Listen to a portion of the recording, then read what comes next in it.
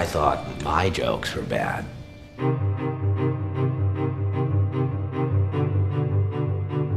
The Joker in The Dark Knight looks different from the other Jokers that came before. Other Jokers have fixed or painted-on smiles, but Heath Ledger's Joker has scars that extend his smile into a freakish sight. The Joker gives a few conflicting explanations for how he got his scars. First, he says he got them from his abusive father. He comes at me with the knife. Why so serious? He sticks the blade in my mouth. Let's put a smile on that face. In his second story, he says he gave himself the scars after his wife was disfigured by loan sharks. I just want her to know that I don't care about the scars. So, I stick a razor in my mouth and do this to myself. Later, he's about to tell Batman a third story of how he got his scars, but he never gets the chance. You know how I got these scars? No, but I know how you got these.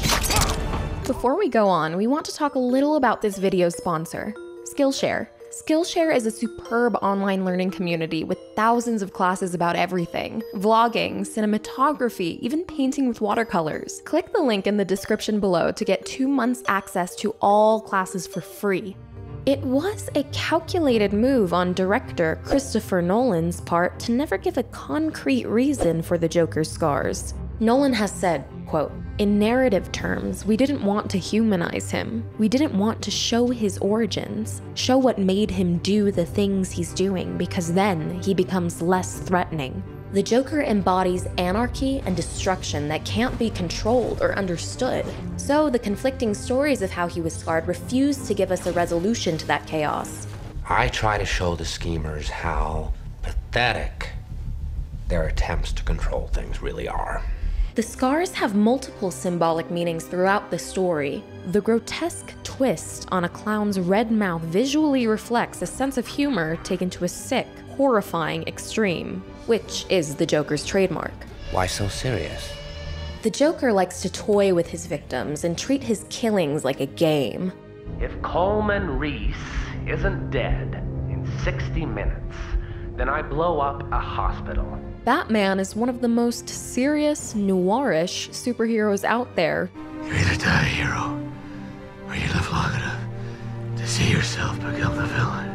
So, the Joker's scars mark him as the antidote to all the doom and gloom. Yet, even though the scars approximate a smile, now I'm always smiling. If we look closer, this is a terrifyingly unhappy face. The Joker's scars also represent a perversion of love. A key similarity in the two scar stories he tells is the relationship element.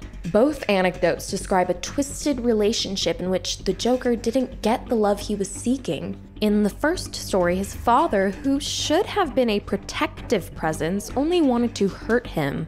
My father was a drinker and a fiend. And one night, he goes off crazier than usual. And in the second story, he disfigured himself for his wife, but his strange romantic gesture backfired. She can't stand the sight of me. So through these stories, the Joker is saying his scars weren't just physical. He's connecting them to an emotional trauma. I believe whatever doesn't kill you simply makes you a stranger. He does the same thing to Harvey Dent, implementing physical scars that are tied to emotional ones. Harvey is disfigured and his girlfriend Rachel dies in the accident orchestrated by the Joker. They told me that only one of us was gonna make it, and that they were gonna let our friends choose. So we can see that the Joker uses violence as a game to break people both physically and emotionally. He wanted to prove that even someone as good as you could fall. And he was right. Once Dent becomes Two-Face, he has a tactic of flipping a coin to decide whether to kill someone.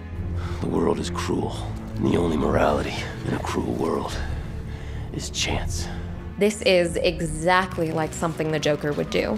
It's totally random, a combination of a lighthearted game and a terrible violence. So the Joker succeeds in remaking the idealistic do-gooder Harvey in his own image.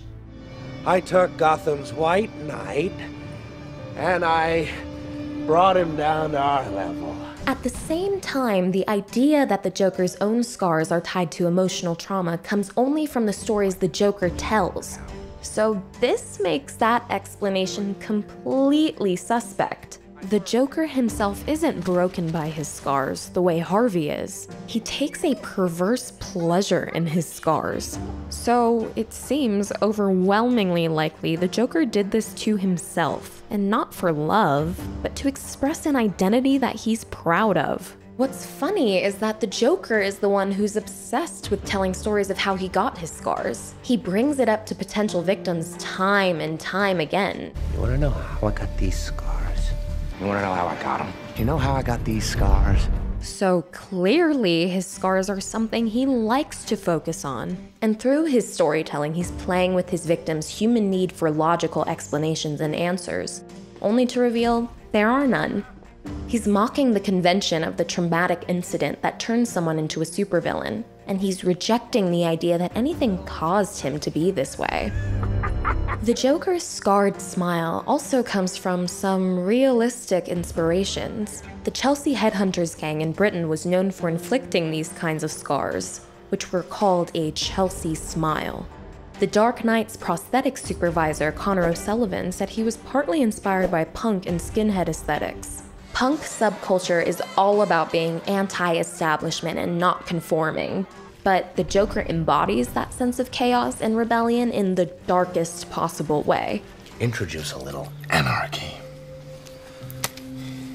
upset the established order, and everything becomes chaos. I'm an agent of chaos. The main thing we know about the Joker's scars is that he sees them as an asset, a psychological element in his violent, fear-inspiring game. The Joker wants to break people, to convince them that their society is illogical and meaningless. Some men just want to watch the world burn. And these strange, unexplained scars are his way of proving to people that their world is insane. Well, you look nervous. Is it the scars? Hey guys, I'm Alani, the newest member of the Screen Prism team. This is Gabriel Noguez. Gabriel is a filmmaker who's worked as a senior creative at GoPro. He also worked with The Weeknd to create the short film One Night with The Weeknd. And Gabriel teaches a class on making short films on Skillshare. This class is about capturing the cinematic moment.